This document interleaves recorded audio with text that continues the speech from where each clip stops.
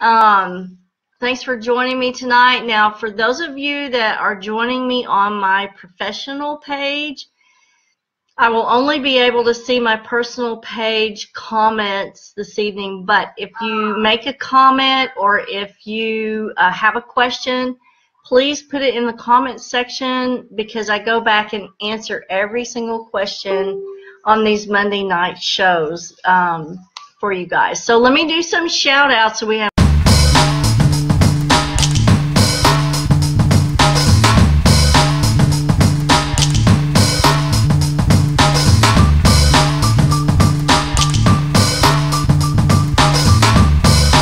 a lot of people joining on the personal page. Shout out to Joel Norman, Samantha Taylor, Paige Denise, John Philip Young, Gary Manis, Georgia Stacy, Kyla Bondi Montgomery, Melissa Begley, and Cleo, two of my favorite girls. Thanks for being here tonight. Hey, Chantel, Kyla, Nikki, and Jane. Hey to Jane. I haven't heard from you in so long. I hope you're doing okay. Hey to Brittany and Zoe. Thanks for joining me. And Linda McCauley and Nikki Combs. Hi to all you guys this evening. Thanks for joining me. This topic that we're going to go over this evening, hey to Brittany and Lolly and Paige Denise. Thanks for joining.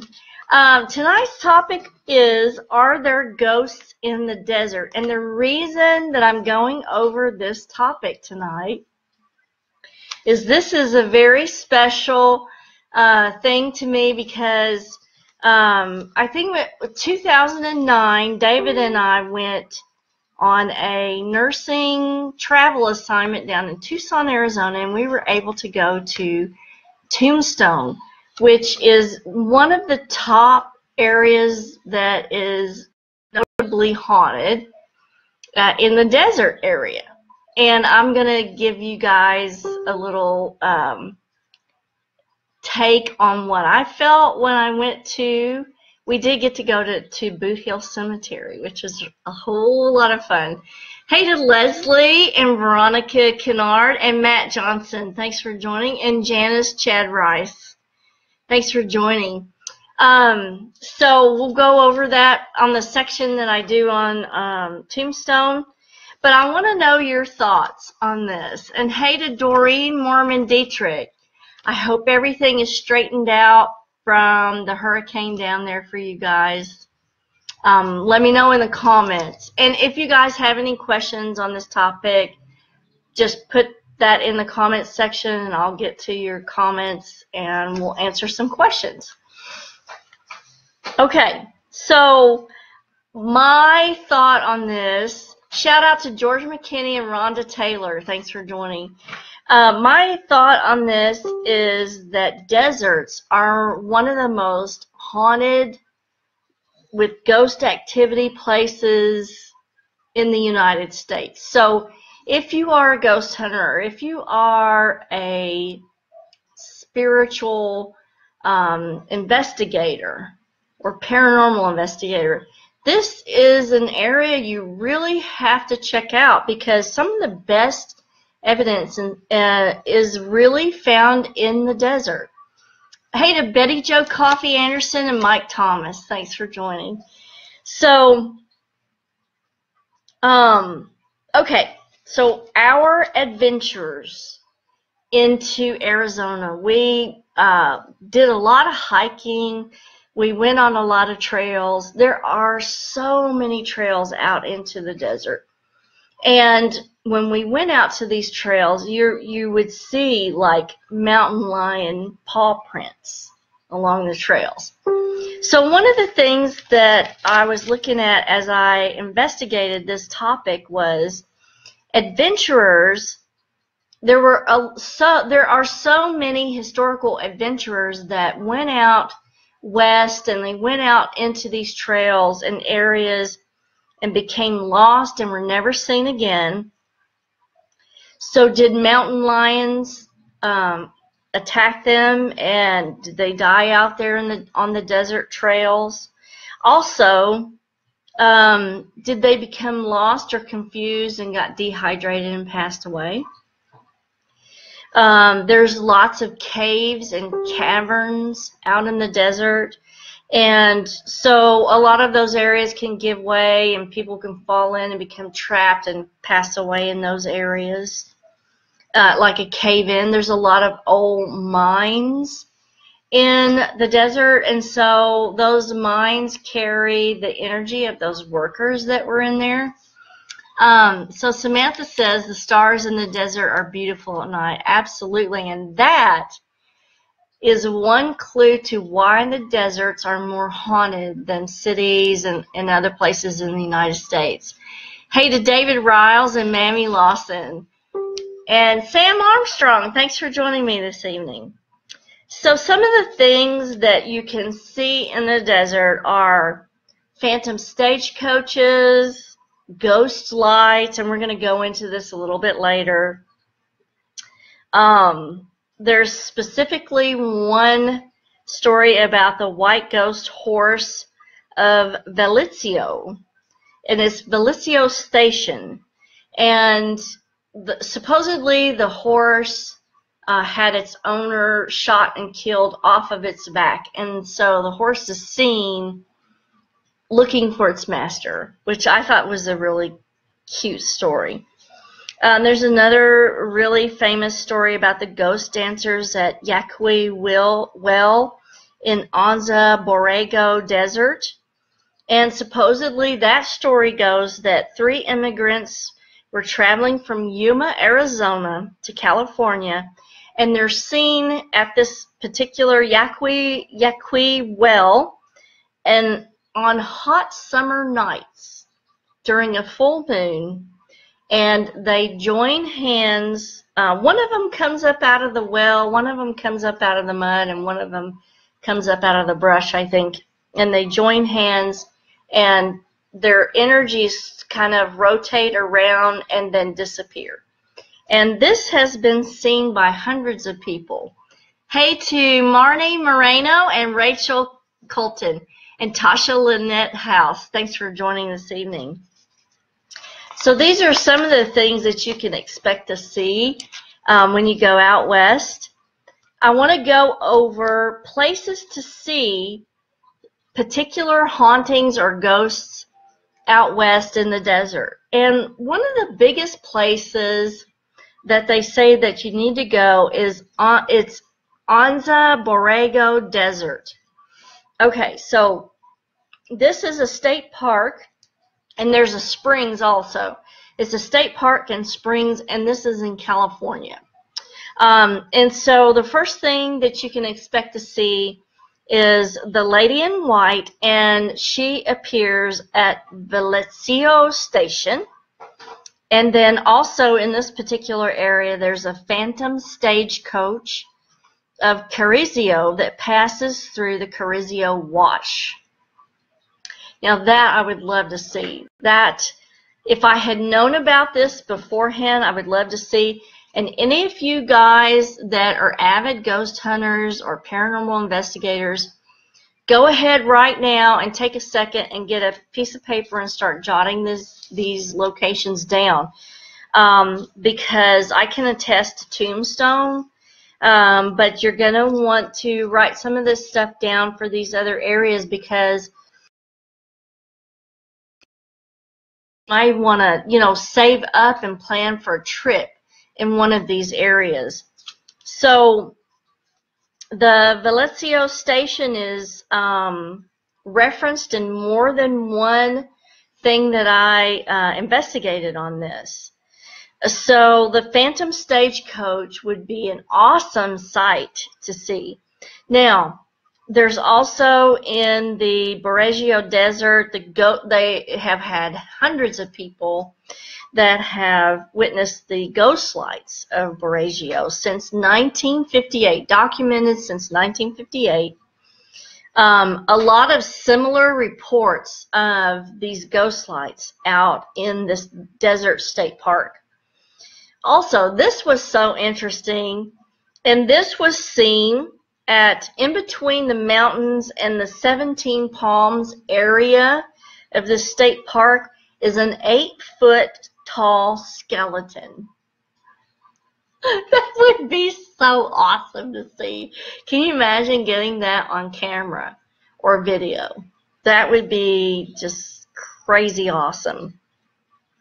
Again, the ghost dancers at Yaqui Well are very noted for activity, and so you should really go and try to see that one. Now, here's the one that I experienced, and me and David can attest to this, is Tombstone, Arizona. So several places in Tombstone, Arizona you can go. The first big place is Birdcage Theater. Now, the activity that they say happens at the Birdcage Theater is like audio anomalies in the balcony area. So you can definitely go and try to view that. Hey to Doublet McDonald and Kathleen McCauley and Krager Stephen. Thanks for joining this evening. Hey to Judy Burdett Roberts and Christine Williams and Angel Michelle Stager and Kitty Littrell, Rachel Colton. Hey, you guys. Thanks for joining me this evening. If you guys have any questions about any of these areas, please put it in the comment section and be glad to answer it for you. Okay, so the Birdcage Theater, there's a lot of audio type of anomalies that are in the balcony area that people report.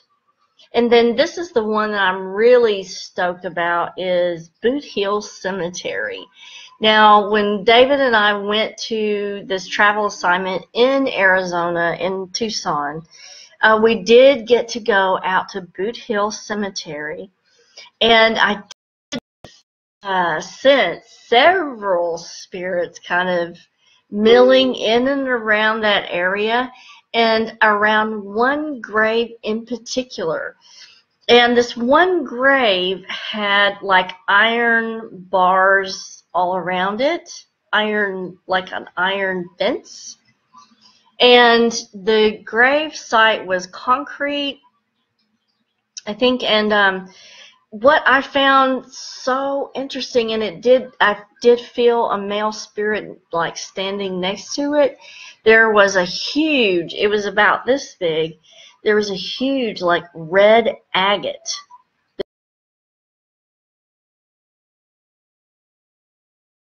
that was embedded into the top of the gravestone, into the top of this concrete gravestone. That was absolutely fascinating, and I did feel that male spirit around that grave. And I wanted to know more, but we just didn't have time to find out. So I really regret that, not knowing the history behind that huge agate that was embedded into the gravestone. And I think I may have some pictures of that I can go back and find. And if I can find that picture, what I'll do is I'll put it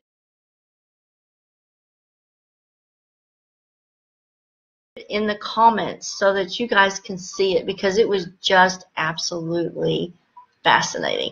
And then there was an area, like when you go into the Tombstone, into Boot Hill Cemetery, there was an area behind the cemetery. I did see about 7 male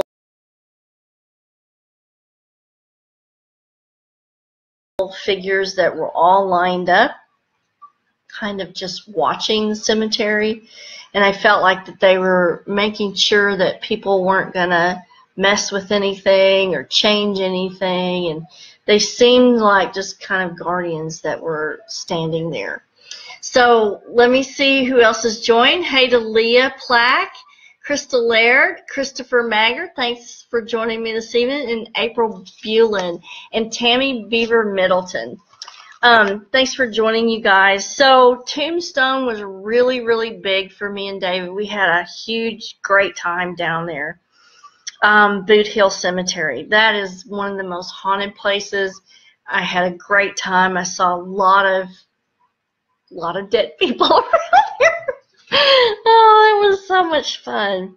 It did feel kind of weird. We didn't go to any of the little shops or the places in Tombstone, but so I'm just going to give you what the research says, that one of the other most haunted places is Big Nose Kate's Saloon and the Aztec House Antique Shop. And also, I found this interesting, the Wells Fargo Bank Building is reportedly one of the most haunted places in Tombstone, Arizona. I absolutely loved Tucson when we were down there. If you wanted to go for a hike in the desert, you were there in 15 minutes, and if you wanted to go up to the Rincons and ski, you could be there in 45 minutes. And so there was a vast, array of things that you could do in Tucson, and the food was absolutely fabulous there, just so you know. Hey to Tammy Beaver Middleton and Mitch Colley and Ethel Martin and Snow Turner. Kisses to Snow. And Samantha says she went to Death Valley this summer and she felt a heavy feeling. Absolutely, go by your feeling. That's a clairsentient psychic ability, Samantha. So you may want to study that a little bit. There's a book on Amazon called The Psychic Empath that you may want to get. And I'll put a link in the comment section later for you guys, because all of you people that go by that clairsentient feeling, it's probably a book that you should get and study, because it can really help you out with controlling that ability. Because that ability really can control you instead of you controlling it. So I highly suggest that book, and I'll put it in the comments for you. Okay, moving right along, like Arizona is covered up with paranormal activity. The Dragoon Mountains, between the Dragoons and Wilcox, Arizona, there's a phantom train, and it's been reportedly seen and heard by hundreds of people, documented. But the interesting thing about this particular anomaly is that there have been no train tracks in that area ever, and no train reported to have ever run in that area. So what's the explanation on that? I would love to be able to go back down there and investigate that myself and see what information that I can derive as a medium for why that has occurred. Now, this is another place that David and I got to go, is Bisbee, Arizona, because I'm a huge turquoise fan. And the Lavender Pit is in Bisbee. And I got a ring. It's an antique ring, and it's like one of the last pieces that was taken from the Lavender Pit. And so I really, really wanted to see Bisbee. So we went to Bisbee. Now, there are a couple of places in Bisbee that are reportedly very, very, got a lot of activity. The Clausen House Inn has reportedly 4 ghosts, 3 miners who were murdered in 1890, and also the proprietor of the inn, Mrs. Clausen, reportedly haunts the grounds as well. Another place that was in Bisbee that we didn't get to go, but I wish we had, was the Oliver House Bed and Breakfast. That reportedly has 5 spirits, lots of activity, and supposedly it's all surrounding room 13. So let me check and make sure that we don't have any questions. Hey, Young Lee and Robin Barber Wells and Barbara Bacon. Thanks for joining us this evening. Again, if you guys have any questions, please feel free to type them out. Okay, Jeremy, Arizona, and I didn't get to go here either, is known as, the whole town is haunted, supposedly, in Jeremy. So we start off with the United Verde Hospital on Cleopatra Hill. And so most of the reports on this place have been like audible moaning and yelling in the hospital, and a lot of like audio type of things are happening with people. Okay, Phelps Dodge Mine near Jeremy State Historical Park. And this is reports of a ghost miner who lost his head. So they call him Headless Charlie. And there are a lot of reports of this headless guy roaming around in Jeremy, Arizona. So that was really cool. I really liked that one. This was another good one. The Old Company Clinic in Jeremy. They have multiple reports of ghosts of former patients, doctors, and nurses. And I can tell you, being an old ICU nurse of 25 years, that has to be HELL to be stuck at work forever. So I would, if I went there, I would have to try to cross those people over rather than leaving them there at work. That would be awful. Here's another good one, the Superstition Mountains. Have you guys ever heard of the Superstition Mountains? This is, and some of you have probably heard of this, the Lost Dutchman Mine. Who has heard of the Lost Dutchman Mine? Chime in and tell me if you have. Hey to Misty Mays, Wesley McDonald, and Pam Lowe. Thanks for joining me. So the Lost Dutchman Mine is like a 120-year-old legend about some hidden gold. And to date, there are documented at least 75 people have been recorded lost, missing, or murdered trying to find this gold in the Lost Dutchman Mine. So that's another place. I wouldn't suggest you go and look for it because you don't want to be number 76. And this was really cool too. Rhyolite, Nevada. And you know, it's spelled differently, but rhyolite is actually a gemstone. And so when I saw this piece of evidence about rhyolite, I was thinking, is that maybe the place that they were mining this gemstone? I'm not sure, but I will look into it and see if it is. But I did see the picture of these life-size figures, and it was really freaky. Supposedly, this Belgian artist put these statues up in Rhyolite, Nevada, in the middle of nowhere, and it's a whole slew of them, and they're all white, and they're all life-size figures that are draped in like white robes. There's no faces, and the hands are out like this, okay? And they look like ghosts. But what the artist was trying to portray was the Last Supper. But it looks so creepy. You guys got to go online and look at that picture because it is just absolutely like super creepy. Let me check and make sure we don't have any questions. So hey to Angie Kendrick. George has a question. It's supposed to be cursed, the Lost Dutchman Mine. Yes, absolutely, George. And a lot of the people that go in search of this end up in tragedy, or they're never heard from again. So there's a lot of stories around the Lost Dutchman Mine for sure. Hey to Joyce Sells. And Samantha has a question. Does clairsentience involve picking up on people's emotions or pain? Yes, absolutely, Samantha. And what I'll do is, not too long ago, we did those 2 episodes on what does it mean to be a clairsentient. And so when you're clairsentient, what that actually means is your perception of the environment works through this ability of feeling. Your subconscious filter is constantly drawing in information to see how you feel about it.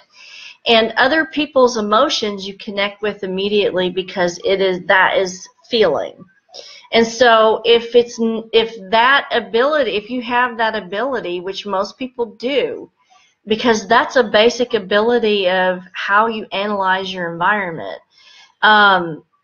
If you're not in control of that ability, that can really hugely wreck your life, because then other people's emotions are affecting you and you're picking up stuff from other places that can really skew the way that you think about things, because unless you practice that ability and delineate between what is your emotion and what are other people's emotions, living or dead, then those influences can really affect the way that you think about things and the way that you feel about things. So it's a big process learning how to pull those two energies apart and keep them apart. But it's one of the best abilities when you're going out, as I do as a medium, when you're going out to sense an area, the first thing that you're going to pick up on is the feeling of it. And how does it feel, and who's there, and what type of entity you feel is the very first thing, or the very first information that I get. So Samantha says that she missed them. Oh, well, I'll tell you what, I'll put a link in the comments for you later on. I'll put a link for both videos for you. So she says last night she kept seeing a dark crouching figure. Is very overwhelming when it hits her. It can be, but I do have an online course about how to control clairsentient and the empathic feeling, and I'll get that loaded up on the website next week. Unfortunately, and I have to announce this, I've had an Etsy shop since 2010 that had all my online courses on it, and a week ago I got an email saying that your courses are supernatural and we don't support that any longer, and we just took all your listings off. So I haven't had time to reload them up onto my website, and I would have to deliver the material manually. It's kind of sad that they pulled the rug out from under me after all these years, but it happens, and we're gonna go on, and I will find another platform, and I may just leave them on my website and just do manual delivery for you guys that are interested. So enough of that.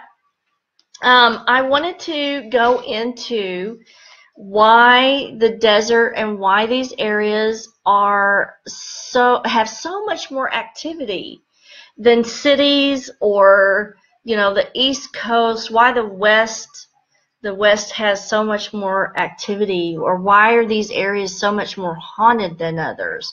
Why are these areas such a good place for people who investigate in the paranormal or ghost hunt to get evidence? Because some of the best evidence that we have to date is from some of these places out west. So let me check and make sure there's no more questions. So Betty Jo asked, is the moon causing more activity at this time? Absolutely, Betty. If you follow my daily planetary influences that are posted on Facebook, you can see that today's planetary influence, we're like 83% waxing now. So the closer you get to the full moon, the more the energies are elevated and the more activity that you're going to see. Hey to Heather and Laura. Don't worry, Laura, you can go back and watch this. And don't forget, you guys, all of these episodes are loaded up onto my YouTube channel. And then you can go back and watch all the past episodes of Monday Night Live in Lexington on my YouTube channel. And I'll leave the link in the comment section. So back to why I think the desert is the most haunted place on the earth. Okay, number one, there's less of an electromagnetic field disturbance out there in the desert. Okay, it's sparsely populated. There's less electromagnetic interference with the spirits. As you know, spirits are made up of electromagnetic energy. They set up a web of, it's like a pattern of their area of what they want to see, what they want to experience. And they can experience the past. So they set up this web of energy, and they're experiencing their own cognizant memories. There's less electromagnetic frequencies to interrupt that or to cause disruption of it. So that makes it perfect for spirits that want to have those memories and experience things in their own dynamic. So Samantha says, I think it's because of Native Americans that lived on the land and they knew which areas should be stayed away from. That can figure into it as well, Samantha. There are a lot of areas that Native Americans set up protective grids, a protective energy grid around, and so that repels a lot of things out of there. And she also says, I know that there have been portals out there. There are many, many portals out west, and I think it has to do with the fact that there's these geomagnetic lines that run through the area, and especially Sedona. So one of the theories that I've had throughout the years is the reason why spirits go to attics, basements, closets, and even corners of the room is because we can measure mass of a spirit because they've done weight measurements on people before they pass away and then after they pass away. And the difference between that weight measurement is 1 gram. Now, that's an extreme amount of mass for an energetic conglomerate. So spirits still exist in mass, in some type of mass, and that 1 gram or 1 cc can expand and contract. But it doesn't like to be interrupted. It doesn't like to be walked through or disturbed or anything like that. So if they pull back to these areas that are low traffic, like basements, attics, closets, their mass is not interrupted. And so that's another reason why I think that deserts are ideal for spirits, is because their energy patterns are not disturbed as much as high traffic areas like our cities. There's constantly electromagnetic frequencies flying about, people coming and going, and a lot of disturbance of these energy patterns that are set up in the environment. So hey to Katie and Marion. Hey to Rolando and Pam and Julia. Thanks for joining me. Now we're fixing to sign out. I want to let you guys know that I'm going to be on the North American Paranormal Psychic and Paranormal Network on Thursday nights now. I've got a little slot on Thursday nights. It's 10 o'clock for you guys that like to stay up late. But you can get the application Tiny Chat and then just type in NAPPN on Thursday night at 10, and you can chat with me there if you're a late sleeper. But I want to leave you guys with this last little thing that I found, and this was so cool because it involved Kentucky, and it also involved the Southwest as well. So I read this, and this was so neat. You just got to listen to this. So the Loretto Chapel's Miracle Staircase. Has anybody heard about that? Have you guys heard about that? Hey to Autumn Law. So everybody knows that Loretto, Kentucky has a convent, and the Sisters of Loretto live there.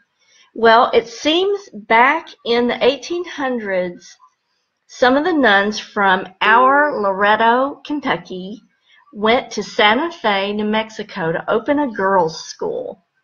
Now, they built the girls' school, but whoever built it, I can't remember why, but there was not a staircase that was installed to the balcony for the choir. And so they were out of money. They didn't know what to do. So what they did was they invoked an ancient ritual of a collective 9-day prayer to St. Joseph for a solution to the staircase. Okay? On the end of the last of the 9 days, an old man appeared with very few tools. And the next day, he started work. He was looking for work. The next day, he started work. But he started his work in seclusion and isolation with just these very few tools and made the most beautiful 33-step spiral staircase. It does not have a support in the middle. It still exists to this day. You have to go look at pictures of this. It is absolutely amazing. The Loretto Chapel Miracle Staircase. Google it, hit images, and go, oh my gosh. So that's all for this evening. Kisses from Kentucky.